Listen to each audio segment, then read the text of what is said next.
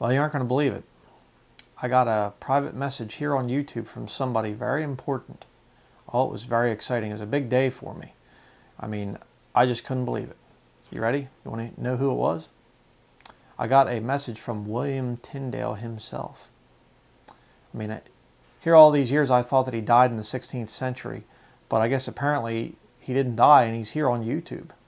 I mean, right there's his name and picture and everything. It's amazing. William Tyndale even wrote to me and he had questions on the King James Version. See, all this time I thought he would have been a champion of the received text, but here he's actually using Alexandrian perverted philosophy. Of course, I'm being a little bit sarcastic here. You know, whoever it is that is this user named William Tyndale, they're lost, they're on their way to hell. You're going to see that as we go through these questions here. It's just incredible, some of the ridiculous nonsense that they bring up. But these questions are some that Alexandrian perverts will typically bring up to Bible believers to cause you to lose your faith in the King James Bible. So I want to actually show you these questions and we're going to go through this. Okay, so let's start out here. It says, "Hi, I have questions about the King James Version. If you want to answer them, take as much time as you want."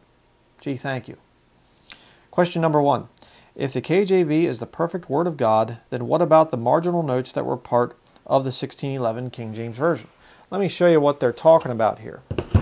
I have here, this is a photo scanned copy of an original first edition 1611. Okay, this is, you know, you can't get any closer to it than this, unless you have a real one yourself. But let me show you here the marginal note here over on the side. It says, or do cause thee to offend. See there, and of course you have the old English S there, looks like an F kind of thing. So there you have that. All right, continue with the question. Some Bibles still contain them. They show alternate translation possibilities. If the King James Version is perfect, they shouldn't be in there. Why are they removed from most King James Version Bibles you buy today? All right.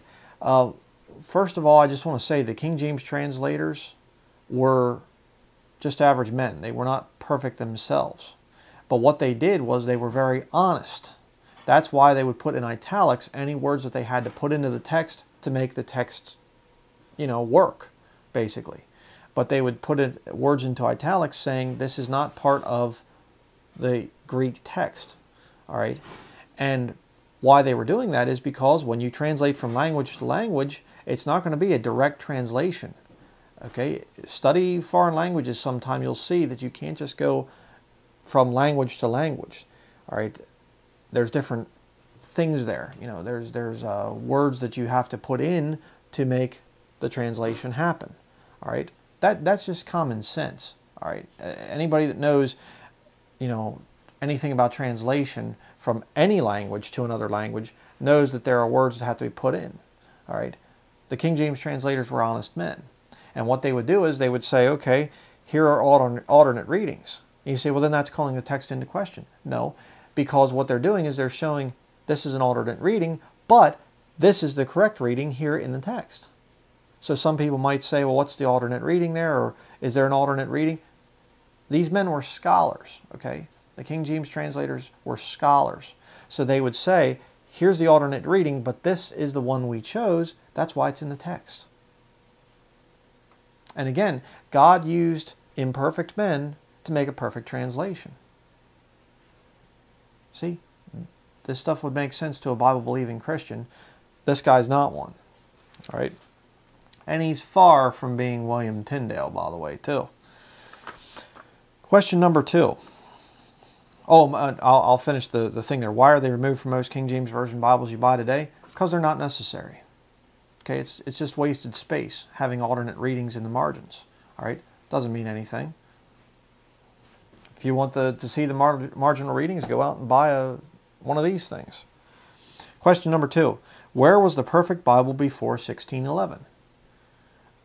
Again, aren't you assuming that, you know, the King James Bible was the first time that there was a perfect Bible, and that we King James Bible believers teach that the King James Bible was the perfect Bible and there was never a perfect Bible? See the warped mentality? But it's funny because I actually heard a guy say the one time, one of these new versionists, they come along and they say, where was the perfect Bible before 1611? Well, let me ask you a question. Where was your Bible before 1881 with Westcott and Hort? And actually, I could even ask a better question than that, Mr. William Tyndale. Where's the perfect Bible today? See, that's the real question. You say, I don't believe it's the King James Bible. Okay. Where is it? Can you produce a copy of God's perfect word? See, that's the real issue there. But see, what these guys try to do is they try to say, the King James Bible believers say the King James Bible is perfect, the others are not, therefore before 1611 nobody had the perfect word of God. All right? Well, I don't teach that. I believe that there have been accurate copies of God's preserved word for different people in different languages. But again, the mentality is that everybody on earth has to have a copy of God's perfect word in their language. Well, that's ridiculous.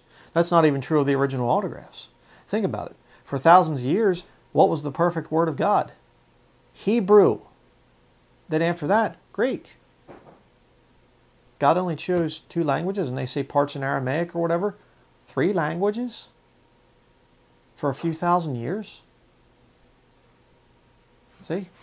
So this warped Alexandrian perverted mindset of, where was the perfect Bible before 1611? Hey, where's the perfect Bible today? Are you saved? How do you know you're saved? Can you prove that you're saved? Well, I have my feelings and opinions. Yeah. Question number 3. Does a guy who speaks Swahili have to learn English in order to read the Bible? Well, let me ask you another question. I'll answer that with a question, actually. Does a guy who, in the past, if you go back to the 1st century, that same guy that spoke Swahili, if Swahili was even a language back then, that same guy that spoke Swahili, would he have to learn Greek to read the Bible? Back before that, the guy that's speaking Swahili, would he have to learn Hebrew to read the Bible?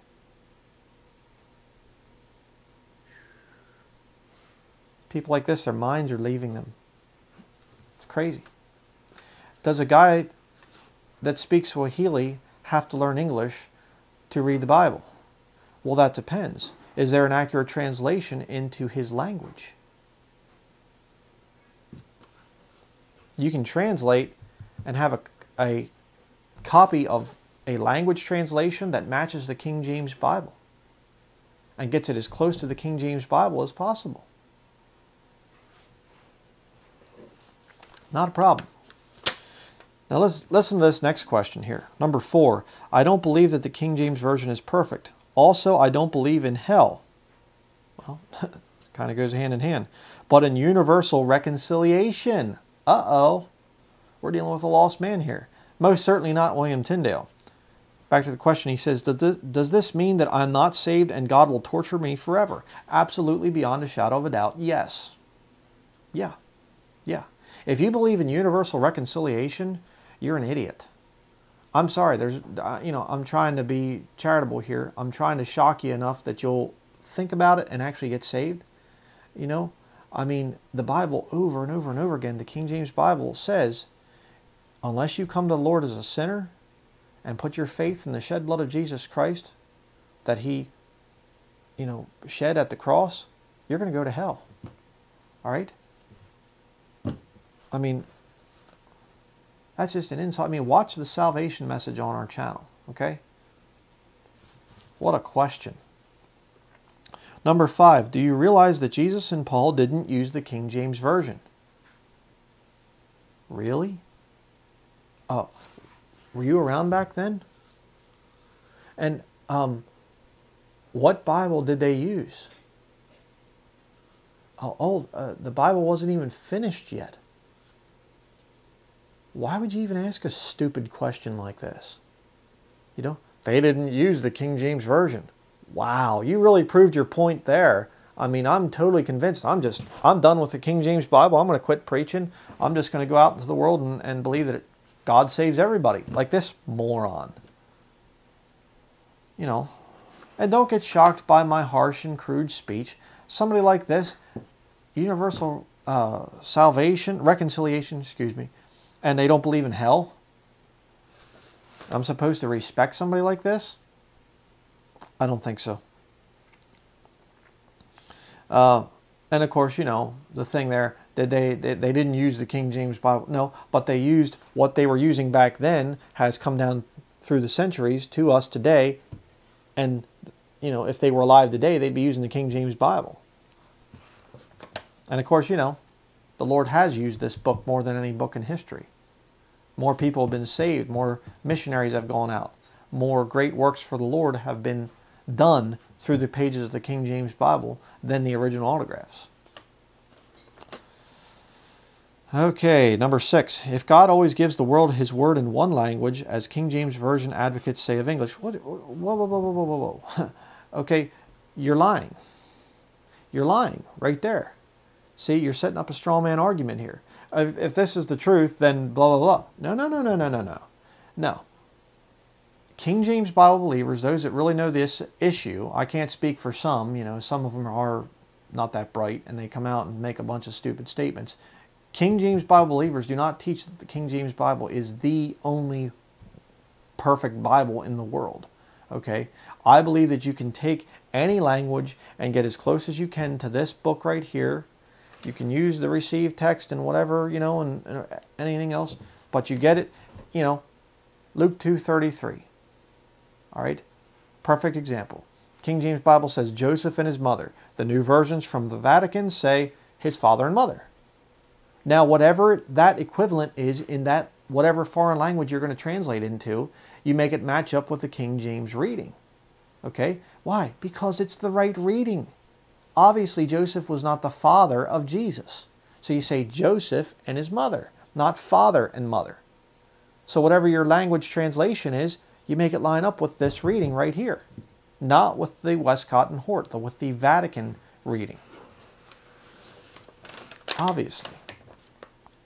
But let's continue here with a question. If God always gives the world His word in one language, as King James Version advocates say of English, then the King James Version is certainly not that language, for God chose Koine Greek, not English, to reveal His new covenant. Again, this is a non-question. This doesn't even make sense. Okay, he set up a straw man there, formed this little fake argument that King James only advocates say that only the English is perfect. How could we even say that? It's not even logical. Only the King James Version, English of the King James Version is perfect. The Greek couldn't have been perfect. Well, then how do we go from Greek to English? Number 7. Why weren't the King James Version translators King James only? Well, I would say because God hadn't revealed that to them yet. All right? And again, the word King James only is a very elusive term. I'm not King James only. All right? I am a King James Bible believer. All right? I believe that there are other translations out there in other languages that match the King James Version, and they're just as much God's Word as the King James Bible is.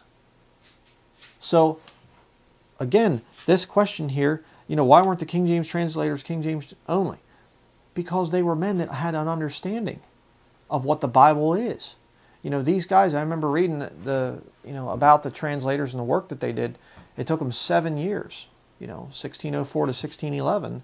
And I think it was like, what was it? I forget how many tests that each book of the Bible had to go through. It's been a while since I researched that. Sorry, it's slipping my mind right now. But the point is, these guys, test after test after test. They had 3 different committees. Each one, I think it was 21 tests, because I think it was 7 tests that each book had to pass in each of the 3 committees. So 3 times 7 is 21. I think that's what it is. I'd have to look that up.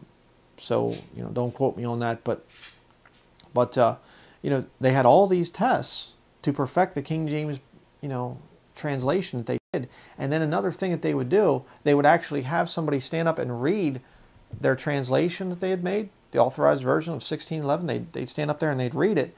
And then they'd have a bunch of scholars sitting there reading along in foreign language translations. Now you think about that. You talk about some intellectual giants there. These guys reading along in foreign translations, translating it in their mind and comparing it to the reading of the authorized version that they've just been working on. Wow, that's incredible. Were they King James only? No. Am I King James only? No, I'm not King James only. I think that you can take this book and you can translate it into any language out there, as long as you're faithful and true to the Word of God. And you aren't going to go back to the Vatican, back to this ridiculous garbage over here. This is the 28th one. This is the newest one that just came out not too long ago. As long as you don't go back to this ridiculous filth over here from the Vatican. You know, the quote-unquote church that killed Christians and killed the real William Tyndale. But let's continue. Number 8. Why didn't God inspire the Geneva Bible or Tyndale? Why are you asking me that there? You're William Tyndale, aren't you? I mean, you should understand why your particular translation wasn't inspired. You know. Yeah. Why didn't God inspire the Geneva Bible or Tyndale Bible? Well, again, you're going back to this thing of, you know, God re-inspiring or something like that, which I don't believe. I don't believe that God re-inspired, as in made it wholly brand new. No, I don't believe that. But what I do believe is that God spoke to these men that were working on the King James Bible. And the versions that were there, the Tyndale, and, you know, going up through the Coverdale and Bishops and, you know, all the different ones. Again, you know, I'm not going to name all of them right now, but the Geneva and, you know, leading up to the King James Bible, I believe that God was working through each of those committees, all right? But he waited until it was time for the 7-year, you know, the number of completion there, 7-year process that the King James translators did to do this book, to make this book available for us today. See, God waited until that time to give us his true, perfect word in the English language. It was a refining process. See? All right? So, the Tyndale and the Geneva are in a long line, a succession there of purification. All right? But anything, any work that you do at all, has to be proofread and checked and have other people read. Does this make sense? And things. Any book that you do like that is going to have to go through an editing process. Why wouldn't it be the same for the King James Bible? For the Word of God for the English-speaking people. See? But let's continue. Number 9, do you know that the King James Version was not translated from the Textus Receptus? Again, this is a misleading question. It was not translated from the from the Textus Receptus. Okay. There's a number of ways that you can say this. First of all, the Elzevir brothers, which came out after, you know, I think it was late 1600s or something. The Elzevir brothers were the first to coin the term Textus Receptus for this right here. You know, Textus Receptus. So technically it wasn't technically the Textus Receptus at the time that the King James Bible was translated. Little word games. But then the other way that they can say it is that the King James Version doesn't always follow the Textus Receptus, which is true. It's absolutely true. But what does that mean? What does that have to do with anything? All right? The Textus Receptus comes from the Greek Orthodox system. The Nestle's text, the United Bible Society text of today, goes back to the Vatican. Why should we translate it perfectly to match the Receptus or the Alexandrian? No, the King James translators were scholars, and they were directed by God to translate it accurately and perfectly. Again, these questions, they don't mean anything. This is stupid.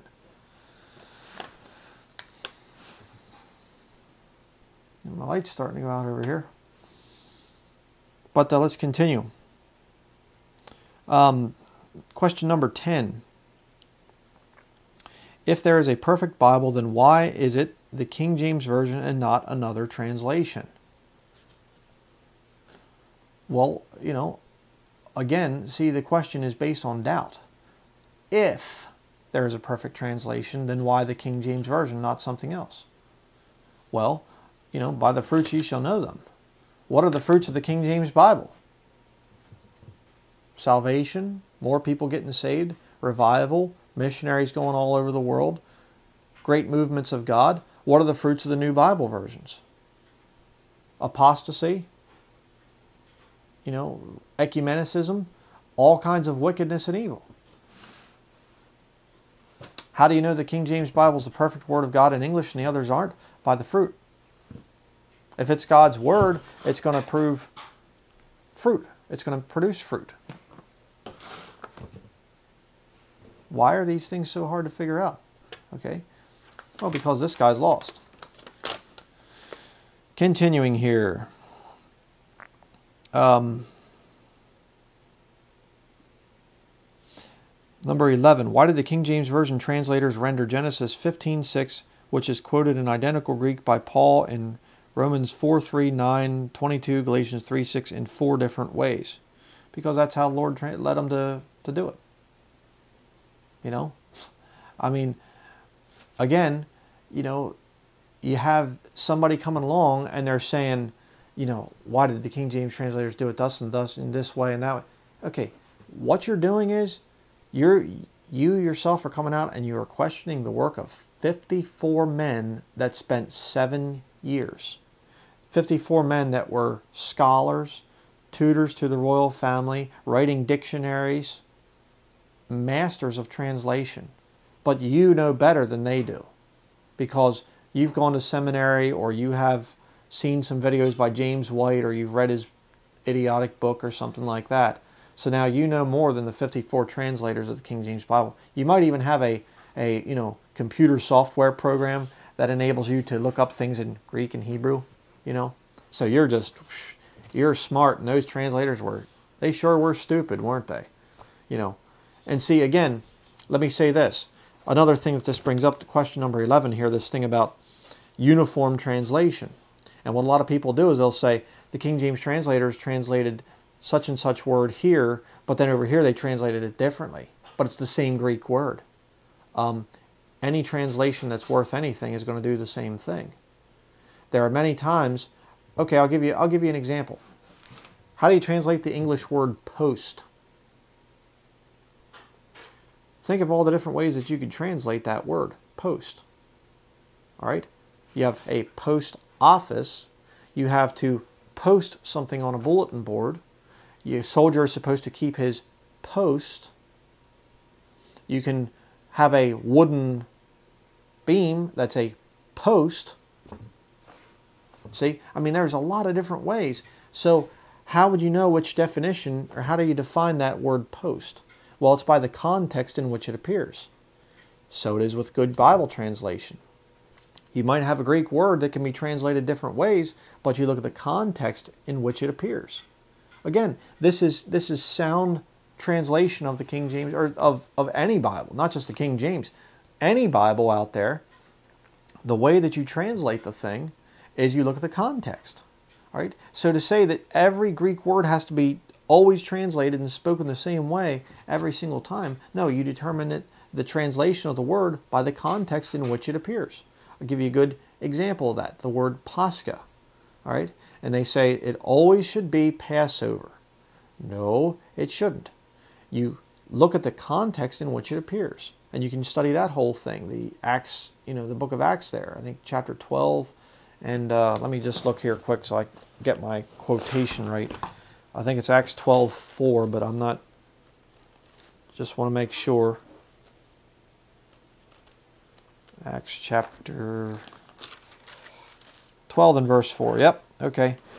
But you say, well, I think it should be Passover, not Easter, because Pascha, should never be, Easter. It always should be Passover. Okay, well then let me ask you a question. What's the Greek word for Easter? It's Pascha.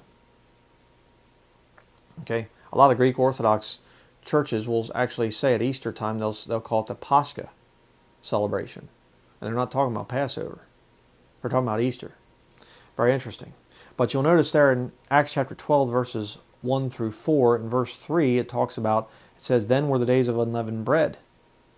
And then after that it talks about Easter.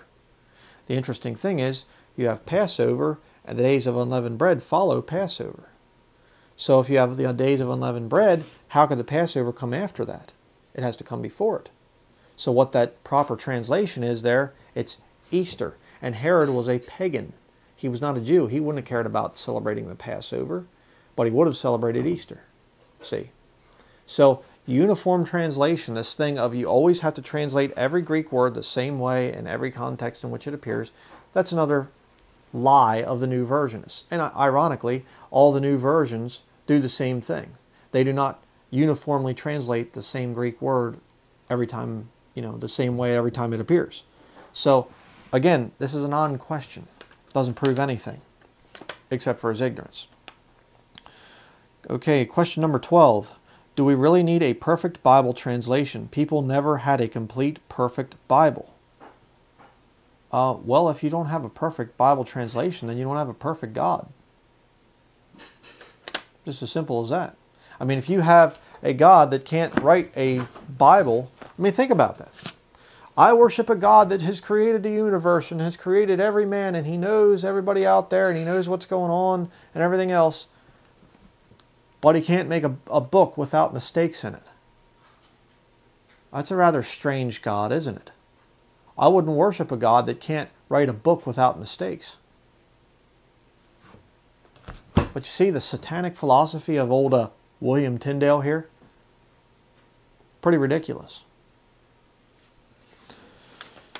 But let's continue. And it said there people never had a complete, perfect Bible. Well, we do right now, stupid. What are you talking about? People never had a perfect, complete Bible. It's right here. It's right here. And the fact that you're not believing that is because you're lost and on your way to hell. And it is a literal hell where you're going to burn and you're going to scream forever. Why? Because you reject Jesus Christ and you reject the Word of God. Faith cometh by hearing, and hearing by the Word of God. If you don't believe this record right here of Jesus Christ, you're not going to have faith in Jesus Christ. Jesus Christ to you is just going to be a figment of your imagination, whatever you want to make him into. Give me a break. And you can read 1 John chapter 5, verse 13. I know you don't believe the Bible, but read that sometime too. That'll hopefully clue you in on a few things. Question number 13. Where in the Bible does God promise to preserve his word in just one perfect Bible translation? Again, I don't believe that. Okay, I'm not King James only, and that only the King James has ever been the perfect Bible that's ever existed in the world. I don't believe that. Okay, don't be ridiculous. All right, again, you're bringing up stupid questions that a real Bible believer doesn't believe. All right, where in the Bible does it say God would only have one perfect Bible? I don't believe that. All right, in fact, it's interesting because in Acts chapter 2, you can see God was already going and having men speak in other tongues other than Greek and Hebrew. So the Holy Spirit was inspiring other tongues before the Bible was even finished. Do I believe that the King James Bible, that God's perfect word is limited only to the English language? Absolutely not. No. But you make your foreign language translation line up with the King James Bible. I have a brother over in the Faroe Islands that did exactly that. He made a translation in the Faroese tongue directly from the King James Bible. Praise the Lord. These Alexandrian perverts can't figure things out. Question number 14. Is the King James Version more important than the Greek and Hebrew? I love this question. Give me a minute here. I got to fix my camera. All right, is the King James Version more important than the Greek and Hebrew? Well, right here I have the Greek and the Hebrew. There you have the Hebrew. Back in here you have the Greek. Here we have my old Cambridge King James Bible. I'll get to some text here that I don't have marked up. Book of Job. And Job answered and said, how long will ye vex my soul and break me in pieces with words?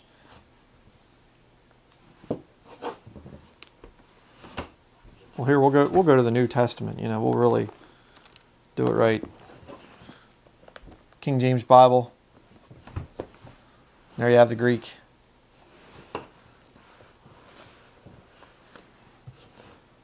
Isn't that a blessing? I mean, just look at these precious promises of the Lord there. Isn't that beautiful? I mean, you know, over here you can read it, you know, and understand it, but you know, isn't it so much nicer to see this and just look at these beautiful, precious promises of the Lord? And isn't that wonderful? I mean, oh wow, look at that. I mean, you can just take that thing out on the street and witness to the lost and preach the beautiful sermons, the beautiful promises of God. Just preach from this wonderful Receptus in Masoretic Hebrew. You know, isn't that beautiful? Look at that. Look at those beautiful promises. Yeah, I'm being sarcastic. Okay. Is the King James Version more important than the Greek and Hebrew? I would say a definite yes. Absolutely. Is the King James Version superior to the Greek and Hebrew? Yes. Absolutely. Oh, blasphemy. Oh yeah, sure. See, what you are, if you're saying blasphemy, you're an idolater. Your idolatry is for this book right here. You say, oh, it is not, I just have respect for the original author. Were you saved out of this book? Or this book? Why do you have reverence for something that you can't even read? Huh? I can read this book and I can preach out of this book. Been doing it for years and years and years. Why would I waste time with that? I mean, even if I could go and I could study and become an expert in Greek and Hebrew, do you really think I can do a better job translating a Bible out of this than the 54 scholars back in 1611? 1604 to 1611? I'm going to do a better job than those men? Those men that lived at a time when there was no electronic smog, you know, messing their brains up. Everything they ate was organic. Think about that one, you know. But I'm somehow smarter and everything. Sounds kind of like evolution philosophy to me. Man gets better and better and better with time, and the Bibles get better and better and better too. Until what? You know, again, it shows the mental illness of the Alexandrian pervert's mind. They believe that the Bibles get better and better and better and better with time, and yet you never arrive at perfection. Think about that. When you deal with a real true Alexandrian, somebody that understands the Bible version issue, and they side with the Roman Catholic, Vaticanus, Sinaiticus, you know, Nestles, Elan, all that garbage, when they side with that, you're dealing with somebody who is lost or mentally ill. Usually both. Let's read the last question from our good friend William Tyndale here. Who publishes the perfect King James Version, Cambridge or Oxford? I go with the Cambridge edition. All right? And again, you get somebody that prints, you know, you go to a dollar store and you get this King James Bible for $1, you know, printed in China or something like that, and it has misspelled words or the words aren't quite printed right or something like that, and you go, see, the Bible's not perfect. Well, that's a stupid argument. Anybody can print the King James Bible. Anyone at all. So if somebody messes with some of the words and says thoroughly instead of throughly, like the Cambridge edition, somebody goes along and they mess with other words and they make the capital S Spirit into a lowercase s Spirit, and they change other things, change the spelling. If they're doing that, that doesn't disprove the perfection of the King James Bible. It proves that there are faulty printers out there. People that are not conscientious about the way they print the King James Bible. That's all it proves. Again, this is not an argument against the King James Bible. So, my advice to you, William Tyndale, William Tyndale, first of all, you need to change your YouTube name, okay? Do not mar the character of a great man of God, a man that died for his faith, a faith that you have not in your own life, that you know nothing about. You are lost, you are on your way to hell. You asked the question there, I don't believe in hell, but in universal reconciliation. Does this mean that I'm not saved and God will torture me forever? God is going to send you to hell, to the lake of fire, to the place where He prepared for the devil and his angels.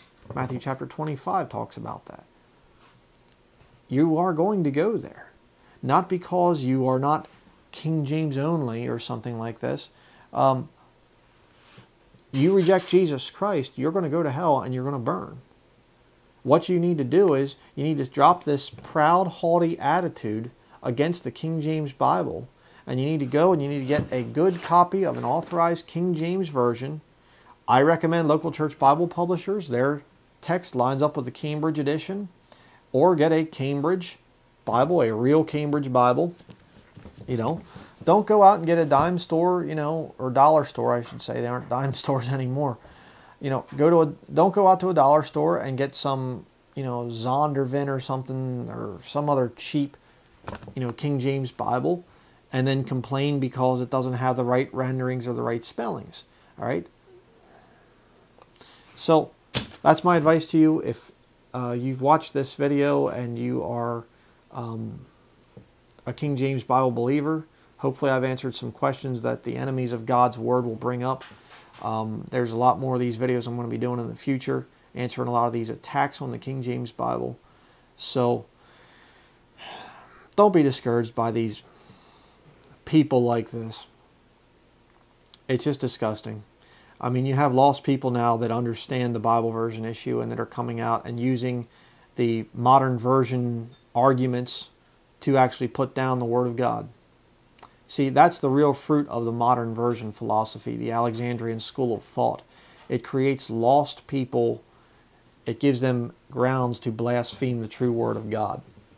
And men like James White are giving ammunition to the lost world to mock and put down the King James Bible, and any Bible, really. So, stick with the King James Bible. Read it, believe it, and get saved if you're lost. So that's going to be it.